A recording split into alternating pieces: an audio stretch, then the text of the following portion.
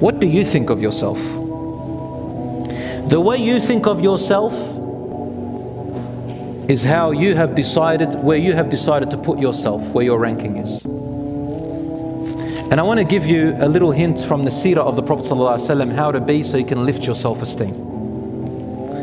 Every one of you has been chosen to be born into this world. Allah is the one who decided and chose you. And He honored you. Allah says, وَلَقَدْ كَرَّمْنَا بَنِي آدَمَ. We have honored the children of Adam.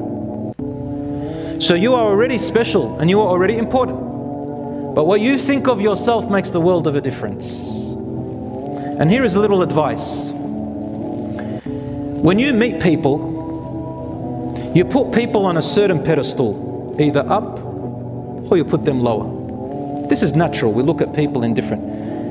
The majority, the modern person today, bases the esteem of another person and their status on materialistic things. What car they drive, what job they have, what position in the job, how much money they have, whether they're popular or famous or not, whether they look good on the outside, whether they've got more views on social media and likes, all these things.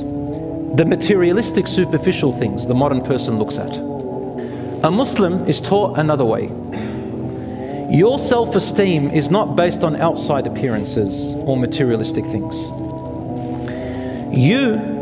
When you amplify a person in front of you, you make him big, then you automatically reduce yourself.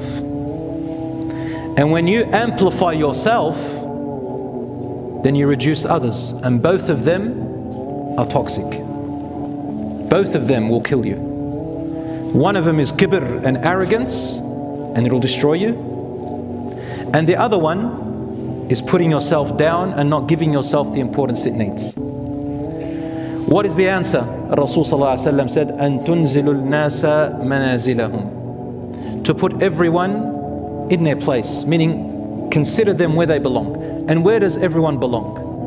What am I? What are you? We are humans. That director of that company is a human. That boss of yours is a human. That husband and wife is a human. Your parents are human. Your children are human. Your friends who've got this or that is a human. The person who's driving that expensive car, has a lot of that money, is a human. At the end of the day, we're all humans. Number two, we have all been created by Allah for the same purpose. We are all in the same exam. Not too much, not too little. Be balanced.